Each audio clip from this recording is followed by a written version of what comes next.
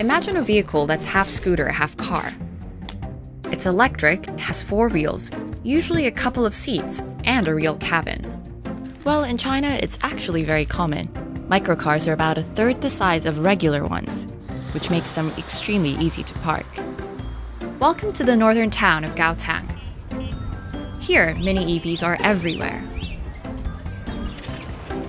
高堂确实是低速电动车之乡。我妹妹开一辆，我爸有，我有，每家都有一台。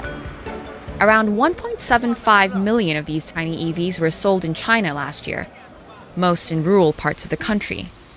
Officially, they're called LSEVs, or low-speed electric vehicles, for obvious reasons. But that's even better, according to mini car owners like Ms. Li. 安全，因为这个是低速电动车嘛，去接孩子，开这种车比较方便。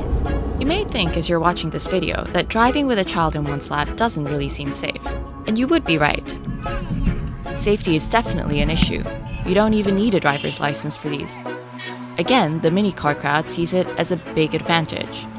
如果说你技能差的话，也不会出大问题。 But probably the biggest selling point is that these tiny cars are cheap, extremely cheap, and not particularly high-tech.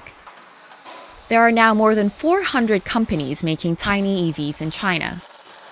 Even foreign ones are hoping to get in on the action. This Italian startup is building a 3D printed model for the Chinese market. But not all are pleased by the success of tiny EVs, especially China's homegrown electric vehicles champions, with heavy subsidies and dreams of becoming global leaders in the sector. To raise its international profile, EV maker BYD even hired Leonardo DiCaprio in 2016 as its brand ambassador. Make history. 他也想打压这个，反对这个，因为这个抢了他的很多费用啊。花1万多解决的问题，他何必去花5万多呢？ Some Chinese cities have already banned them outright, citing safety. The small cars' use of substandard lead-acid batteries is another concern. Regulating this market will be a tricky balancing act for the government. These tiny, slow, and super cheap vehicles are particularly popular with ordinary Chinese, like Ms. Li, who didn't have a car before and doesn't want to go back to riding the bus.